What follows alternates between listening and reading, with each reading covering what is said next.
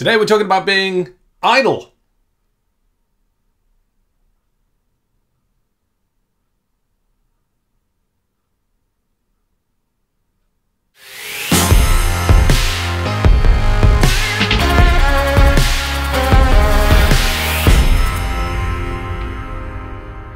What up, team? Lovely to have you aboard. And you know how sometimes in your life you're not doing a fat lot of anything. You're just relaxing, chilling out, thinking, being.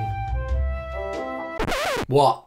Well, as it happens, the same is also true of web apps. We talked previously about responses, and we've talked about animations.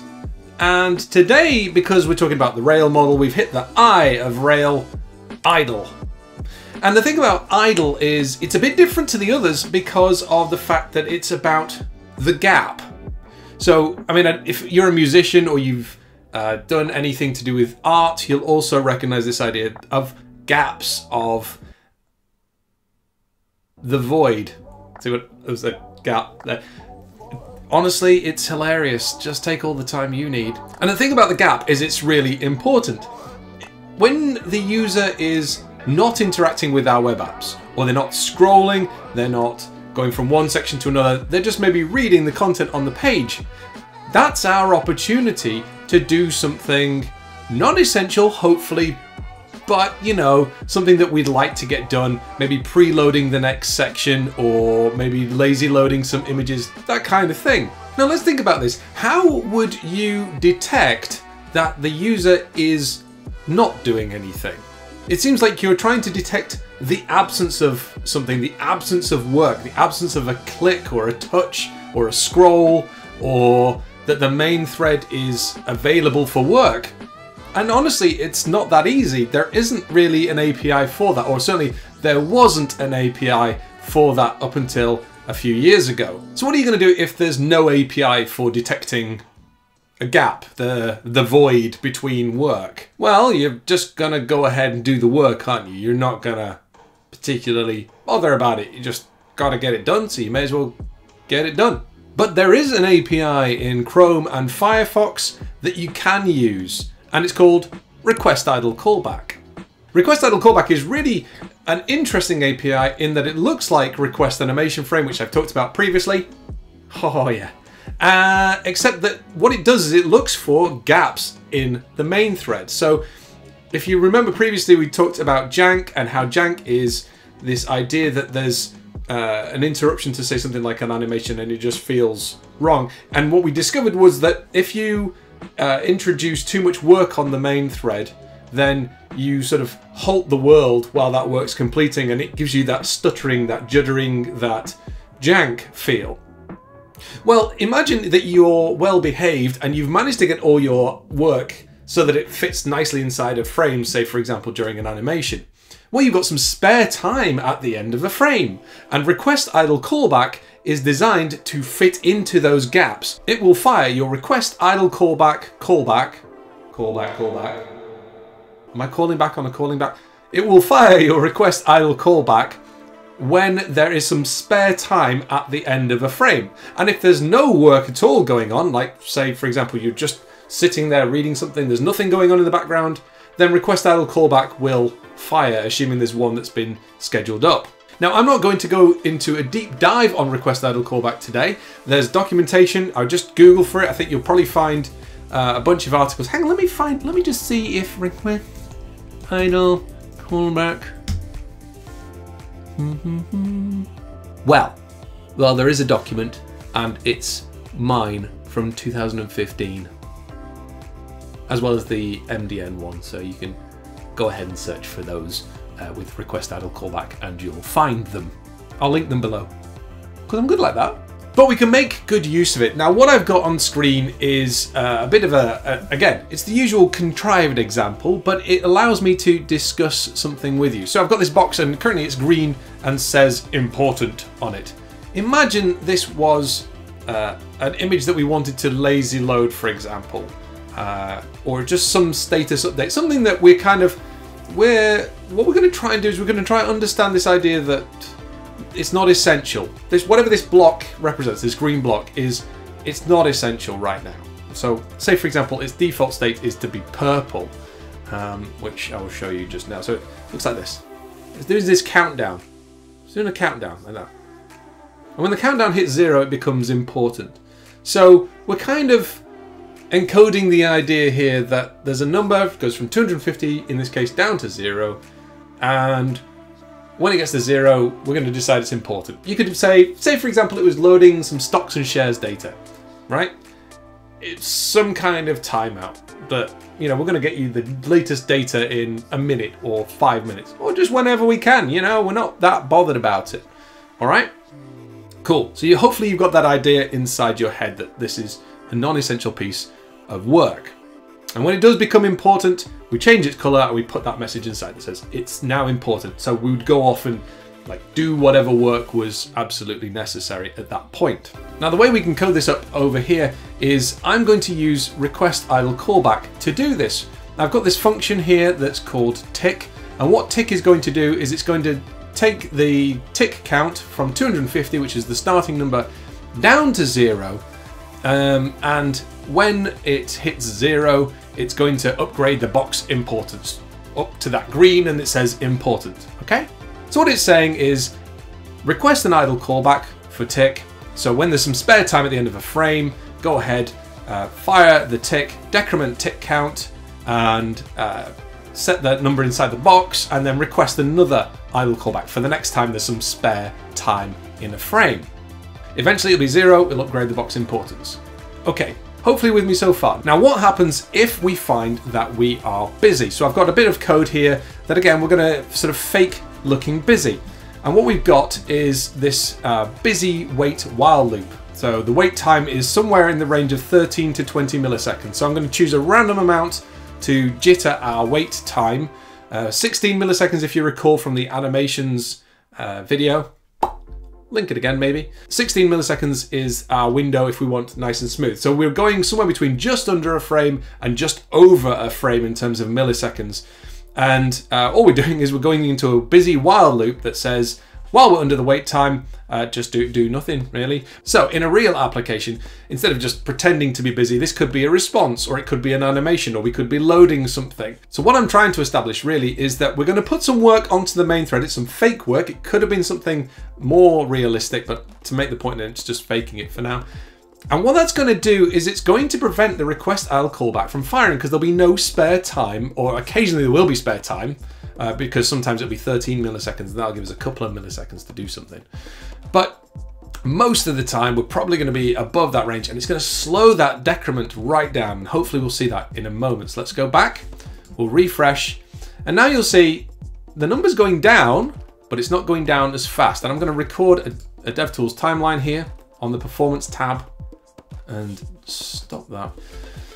So what we've got here is we've got this main thread that's super busy doing our look busy. It's always looking busy, so busy right now. Okay, look at that.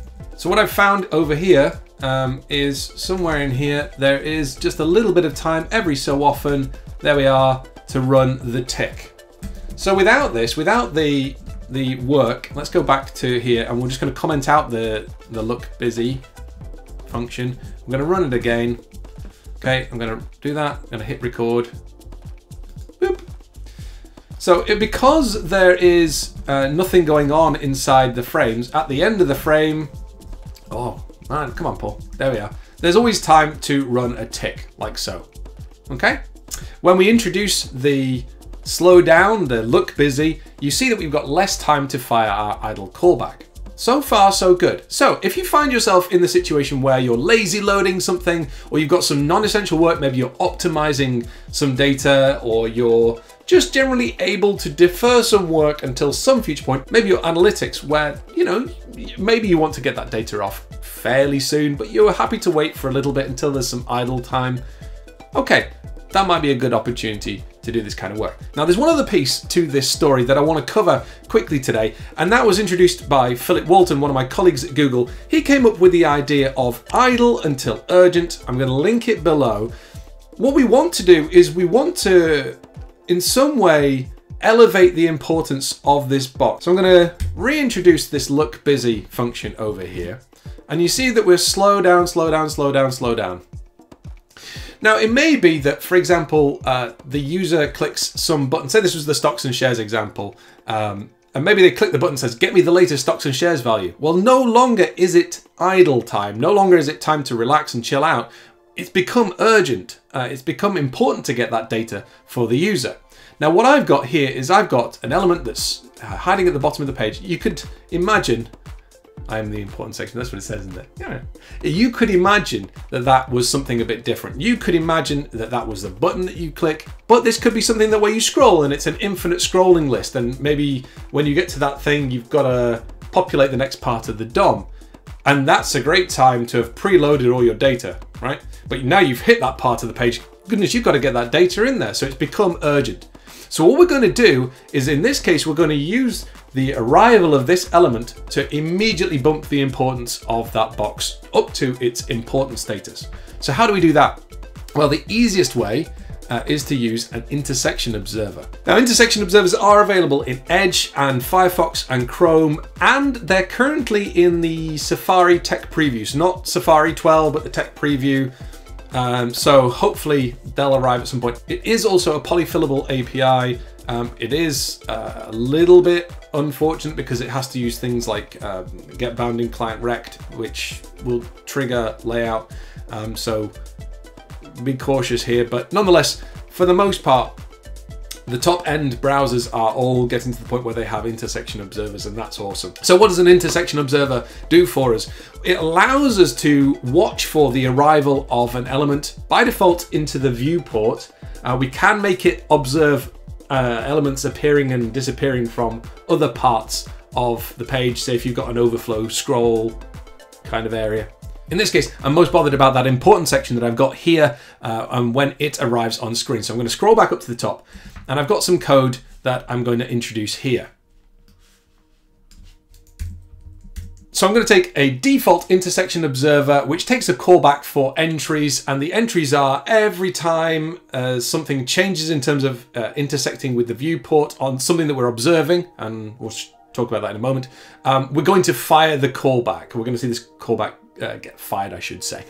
And the parameter is the entries, which is things like the target, how much it's overlapping with the viewport, and things like that. Now, it might not just be the viewport, as I say, you can have it track other things. Today, we care about that important section. We care about it appearing in the viewport, and that's what we're going to track. So down here, we've got our call to observe, and we're observing our important section. We're saying to the intersection observer, watch the important section. That's all I want you to do. You could observe many elements, you could observe none. It's really up to you.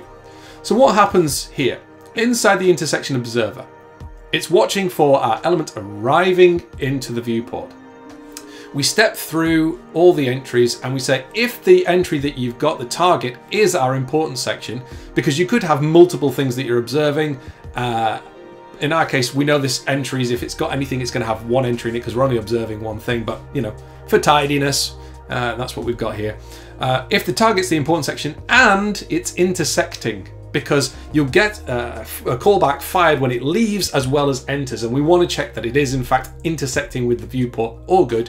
When that happens, we upgrade the box importance, much as we did up here when the tick count got down to 0. We're going to do the same thing here. We're just going to say, when it's intersecting the viewport, immediately bump the box's importance up to the top. All right, so we've marked the box as important. And then the final thing in my particular case is, once we've marked the box as important, we can unobserve the important section because we're done. To be fair, you might want to say move that important section somewhere else, or there's a million and one ways you could do this, but hopefully you can see from my particular perspective, once we've marked the box as important, the job is done and we can just tidy up the intersection observer. So what does this do for us over in the code? Well, we still are in fact seeing this slow countdown, but as I scroll, eventually what's going to happen is, boop, the intersection observer is firing. It's noticing that the important section has arrived, and that's automatically upgrading the box to important.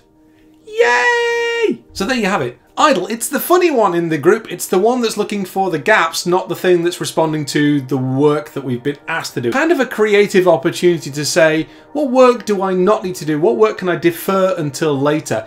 That's the work I'm going to do in the idle time. This pattern that Philip Walton came up with, this idle until urgent, is a really nice pattern. It says, hey, it's not important to get it done right away. Ideally, just, you know, whenever you got chance. But if there's some form of, say, user interaction, or it becomes clear that it's now important, just bump its priority right up to the top and get the work done. Well, I hope you've enjoyed this video. Give it a thumbs up if you have. Subscribe if you haven't already, and ring the little notification bell if you want to know when I'm putting one of these live. And I will catch you lovely folk on the flip side.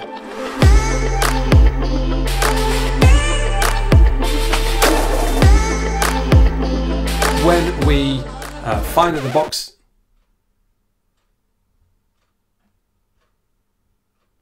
Right, that's unfortunate, isn't it?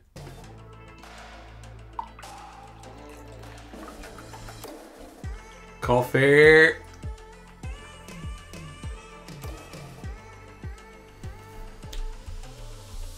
It's slightly ruined now, but my wife wrote this. It says Paul on it. Why does she need to write my name down? Maybe she's forgotten who I am. Who did I marry? I don't know.